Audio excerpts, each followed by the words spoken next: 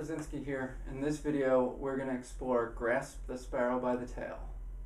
Grasp the Sparrow by the Tail is a combination of 4 different movements. We've got ward off, roll back, press, and push. Now, each one of these corresponds to that opening movement we did a couple videos back in a slightly different order.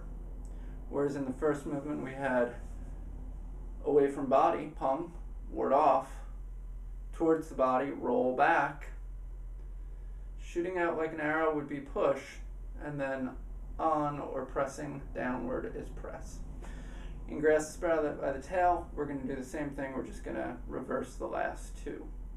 So follow along. We left off at the end of a transition. So we were facing this direction and we had just turned. So we did a ward off and turned.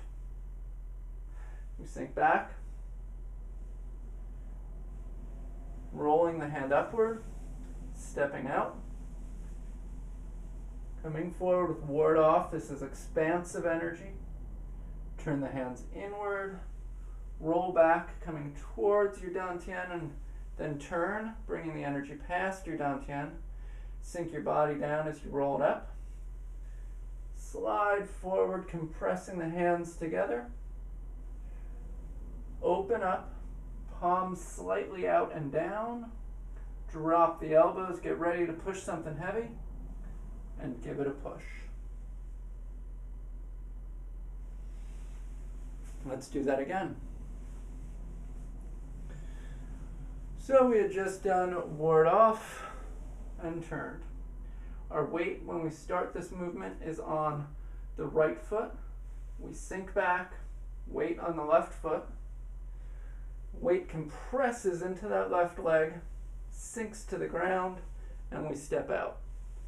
We shift forward, squaring the hips up at the end of the movement.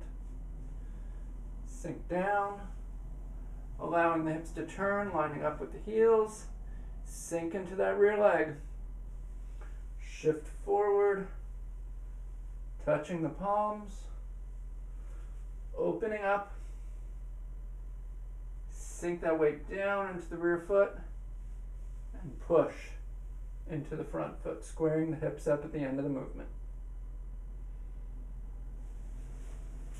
All right, let's do it from another angle so you can take a look at it from another angle. Sinking back. Step out.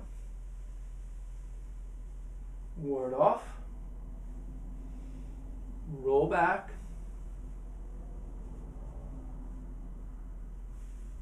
Press. Drop the elbows and push.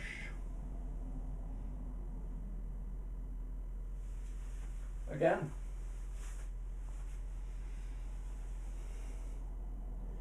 Here we pull back. We've got to pull back in the motion.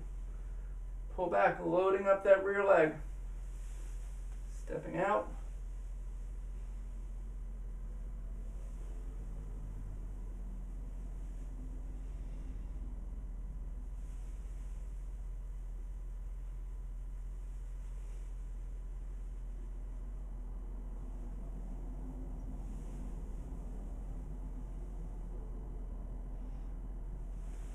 Okay, let's break this down a little bit further.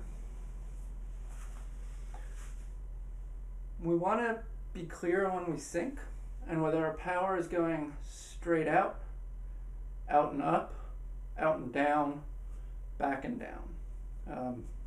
I'll show you what I mean. There's a difference between each of these movements, even though they look similar. Oftentimes movements in Taiji have 2, 3, or even 4 different directions that they're moving in. So push is forward and up. Press is forward and down. Ward off is expansive. Roll back is down and in. So watch these powers, see if you can catch the subtle differences in each of these movements. So sink the weight down,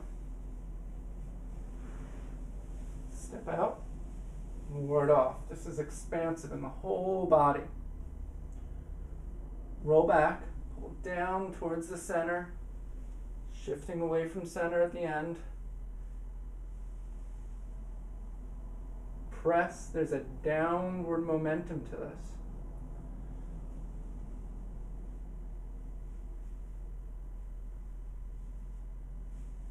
And push. So one thing I want to clarify in this movement as well is the feet. When we're moving backwards in our stance, the front foot is pushing backwards. When we're moving forwards in the stance, the back foot is pushing forwards.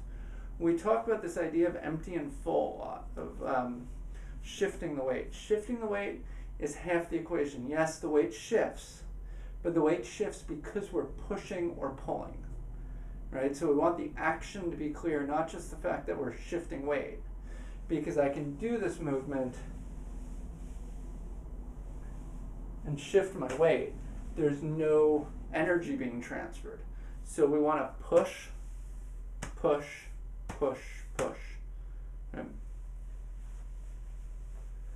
So again, right leg pushes into the left. Left leg pushes us forward. Right leg pushes us back. Left leg pushes us forward.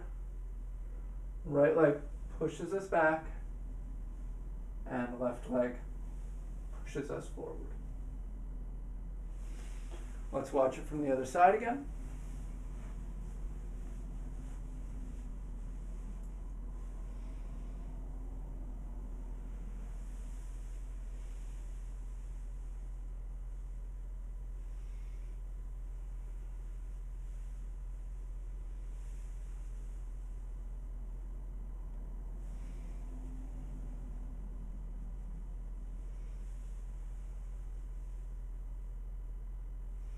So a common thing that I see in this, and this will tell you if you're pushing with the leg or not.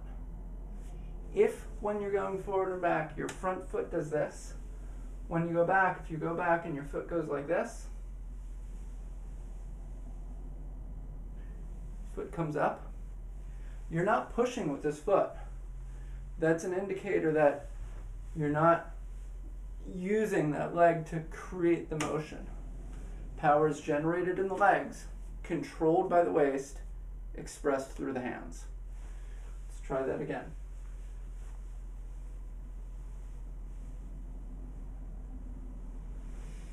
So we generate the power in the legs, the waist turns. Generate the power in the legs.